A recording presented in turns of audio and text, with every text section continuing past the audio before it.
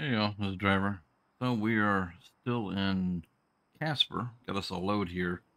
Unfortunately, this changed our time to nighttime. It's now like 9 o'clock at night. It's gonna be a night run, guys. I apologize. And it's an oversized load. They readjust your time. They more or less they emulate restoring your hours. I may talk about that in another video because I don't know. I'll try to discuss it in this video, but we'll see. I got to pay attention to these guys. This is gonna be the one with the escorts again. Um, we're going out to Gillette, Wyoming. We got a short run, it's 128 miles, but it's going to take a little longer than, what you would think a 128-mile drive would take because of the escorts. You remember 40, 45 is going to be about our max. So they've already done the cut scene. We're all hooked up, ready to rock and roll, all that stuff. The escorts are more or less just waiting on me at the moment. Also, too, normally I would run these flashing lights, but the ones that are on the roof is doing something weird. I'm going to have to look into a different light. I'll show you real fast. I'm not going to leave it on for but just a second, but it's doing this. Light up the whole inside of this cab. And, guys, I'm not going to drive like that. I'm sorry. I try to emulate the realism, but I'm not going to drive with that on. I got enough flashing lights around me. I'll just deal with it. I will look into, after this run, pull this truck in the shop and do something different with that light. I don't know what yet, but we'll see what I can figure out. So anyhow, let's go ahead and get cruising. Let's go ahead and get on the road. I gotta figure out where all my escorts have ran away to. Like they're all out there. Up here. This is the good thing is this isn't real long. It's just more of a standard size flatbed, but it's just wide, so shouldn't be too horrible of a trip. Wait on this to open. I don't know if there's any more camera crews around. That was someone I was, when it was hooking up. Guys, let me out. Looks like there's our cop that we're going to be following. Let's do this nice and wide. And hopefully we won't run into the same problem we did last time. I mean, that's just a kind of a glitch or a bug that happens once in a while. The AI just goes stupid on here. So yeah, we'll just kind of, we'll see. We'll hope for the best and expect the worst, I guess. So, but I apologize. It is going to be a nighttime run. But if you question why I like doing these, I like doing these for two reasons. Reason one, I have a lot of fun. I think oversized running is a lot of fun for me. The other thing that I enjoy as well is the money. I mean, this is only going, what I'd say, with 128 miles or something like that. It's a pretty short trip. I'm paying like $14,000. So I'm gonna just set my cruise for exactly 40, and we'll just try to cruise with this guy here. Yeah, these pay good. So that's why I like them. Then we get to blow every red light.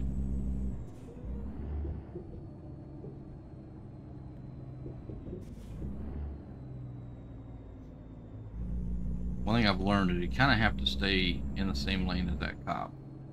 They do get a little annoying. If you try to get in that left lane, they just come to a complete stop. And if you try to pass them, then it just, yeah, it's not good for you.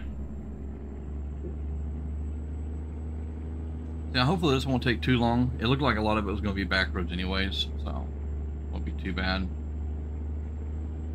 I'm going to go into outside view for just a minute. You kind of get an idea how big this load is. I'm going to zoom this out a little bit.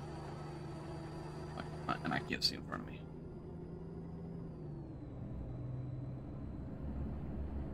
But I'll try to do another outside view here in just a minute. I'm trying to get one while we're here in town where we got all the lights.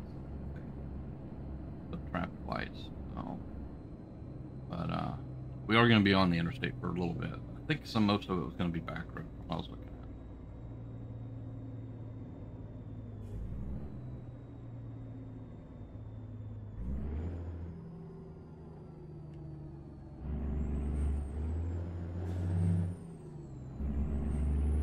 All right, get moving up there. Go.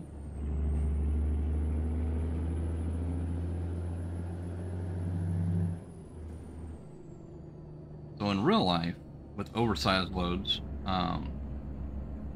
you typically wouldn't be getting on the interstate and having the cops blocking the whole interstate just so we can get on. You typically would not have that happening unless it was some big crazy load. And one big crazy load that's been going on here lately is there've been quite a few that's running out to up in Ohio. They call them super loads. They're really big loads. They're big multi-piece trailers. Some weighing up to 500,000 pounds. U.S. restrictions is typically 80,000 pounds on a semi-load.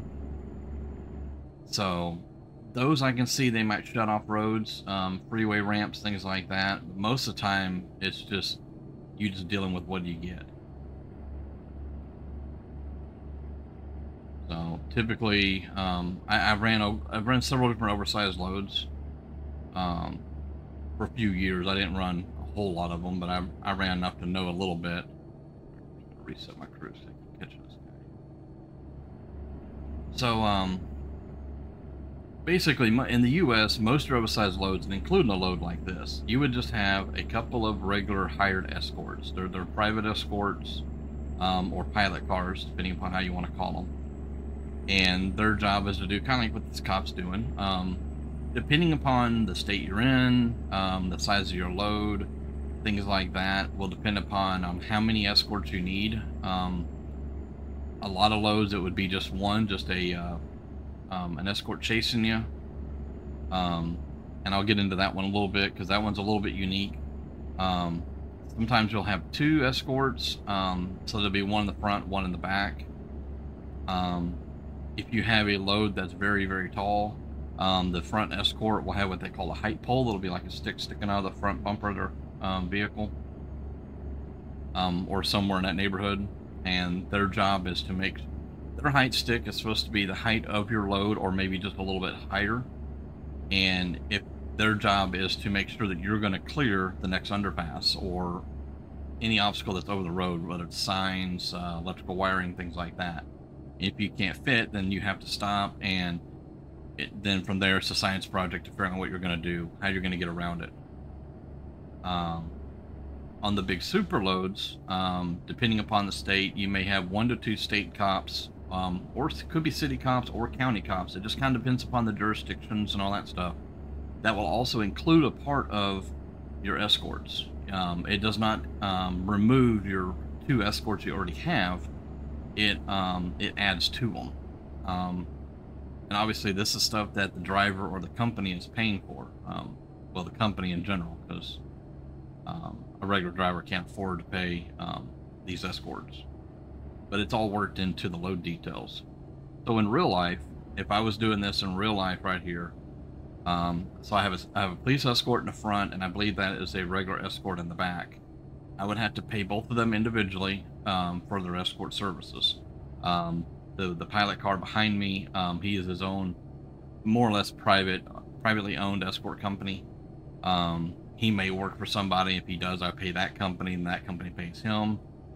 And then also I would be paying the officer in front of us for his time out here on the road. And it's all set prices. It's mostly the pilot cars that run with you, like the one behind us, is going to be charging us by the mile.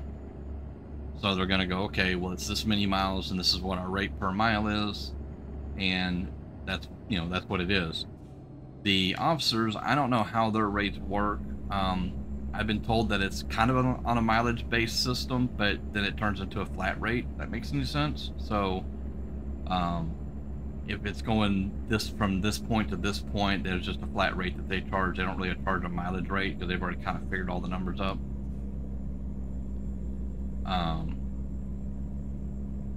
So the nice thing is when you do have a police in your escort, especially one that's in the front like ours is today, typically you do not stop at stop signs, red lights. The only thing you stop for is train tracks and any traffic that might be around. They typically would run way further ahead of me. I would say almost a quarter mile, maybe an eighth of a mile. And they would alert traffic to either pull over or something like that to make room for me to pass or get through there. So it's a very unique thing. It does kind of have to work in a little synchronization as it is here.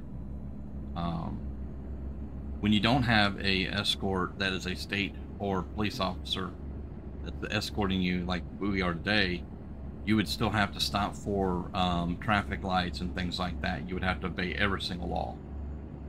Now, the only time I've ever had police escorts that I've worked with has been in Louisiana. The guy that I was working for, I didn't need the state escort. I didn't need the police escort, but he did. So with his escort basically told me to get up in the very front of everybody and cruise. And he was just staying in the back. He was basically playing rear blocker. He wasn't going up and warning nobody to move over, because most of our travel was on the interstate. When we did get onto the back road, he did kind of get front and back, and just kind of a mixture, doing every single thing. Now, the other city escorts that I've worked with also has been in the city of Pensacola, Florida, and it's a lot to do with some of the oversight stuff that we do. Just because we're going into the city itself, we would go through downtown, or near downtown. They would require that we had a police escort, and when they gave us a police escort, it was usually either 2 motorcycles or a motorcycle and a patrol car that would do all of our blocking. There was always at least one motorcycle, because a motorcycle would literally pull up into an intersection and stop everybody, and as I was going through the intersection, he would gun it and get back up in front of me to the next intersection. Sometimes they would use 2 motorcycle cops, and that way they could do, back and forth, splitting with each other. So it was definitely interesting, and it was fun, in my opinion. It wasn't because I got to run red lights and all that stuff, even though that's a bonus. It was like a highway circus. To me, it was fun. I don't know why. So it's kind of hard to explain, but it was just a lot of fun to do. So yeah. As you can see, he's moving over like that to let the other vehicles know to get back, as far over to the side of the road as they can. And that's what most escorts would do. Most escorts would actually, and I'm going to try this without getting too much trouble, would actually get over that line. And they'd be cruising with their window down. They would be pointing for people to get over that shoulder as much as they could, especially on a really, really big load. A load that could fit on this road like I do, they really wouldn't do it. They would just kind of ride that line like that cop's doing there and say, hey, you need to scoot over a little bit. All that's really doing is making the AI slow down, is all it's doing on here. So it's not perfect the way they emulated on here, but it is kind of neat. Like I said, this load here would not require a state escort or a police escort. I keep saying state, I'm sorry. Most of the time I've had state escorts. So, yeah, it makes it interesting, that's for sure.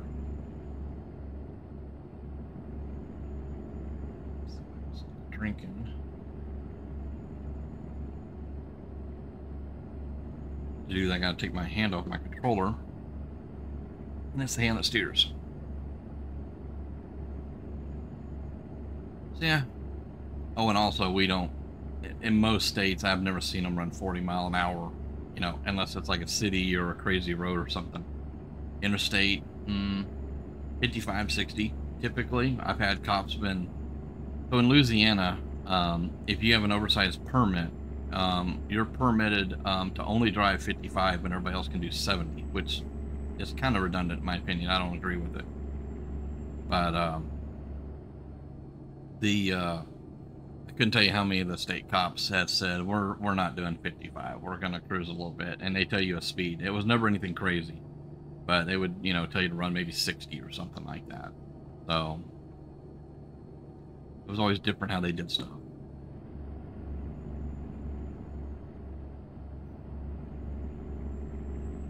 So, we might have enough time. I'll do a quick basic overview. I was talking about hours of service earlier. So, here in the U.S., we're allowed to drive up to 11 hours a day, and then we have to take a 10-hour break for the night. And it can be nighttime schedule, daytime schedule, it doesn't really matter. It's all the same. The downside is it's a one-size-fits-all program, I don't know about you guys, but I'm sure y'all don't wear the same size, dang, if I could even talk, the same size shoe, say that 10 times, as I do.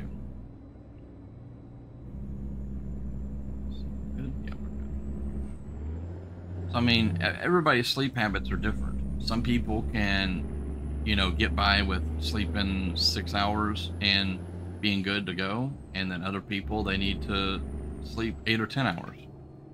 So, some people do very well if they can just stop partway through the day and take a nap. And you can do it still, but it hurts you in the long run, the way that the log hours of service are. So anyways, that's kind of the basic overview. So they try to emulate that here in the game, and how they try to emulate it, I'm not really sure. I actually turned off the fatigue simulation a long time ago because it was just a pain in the rear. I don't know really anybody that runs with it. There's only been a few people I've known of. But they try to emulate that, so it's like they tried to give me my rest break before we took off, and they put us in the dark instead. Another note, now that I think about it, another note about permitted loads. Most permitted loads do not run at night. Most permitted loads are only allowed to run on the daylight times. Typically, they say sometimes you can start like 30 minutes before sunrise. You can start right at daybreak. Sometimes it's 30 minutes after the sun comes up. That varies by state and by area. Also, a lot of towns, for example, Dallas or Fort Worth, being bigger cities, they have restrictions during the daytime of when you can drive. And what they're trying to do is keep oversized loads out of the way during like rush hour and things like that. So, there's that to look at.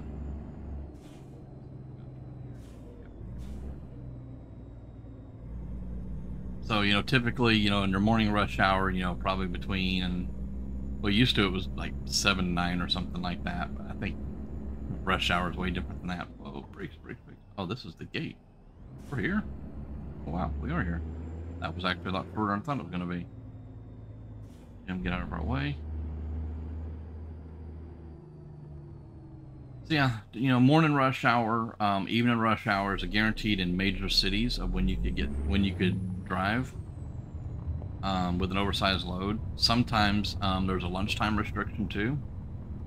That varies, but sometimes there is one. Now, when it comes to some of the big crazy stuff and going through bigger cities, Dallas wouldn't be one of them. Let me think here of some that I have dealt with. Baltimore was one. Where I actually had to park at a way station, take a nap, and then I was met there by a state officer at night. And then we drove at night to my destination in Baltimore, you know. But as you can imagine, that only makes sense to do it that way. You don't want this spot right here, huh? There we go. See how we did. Didn't have no accidents, didn't have no big clusters.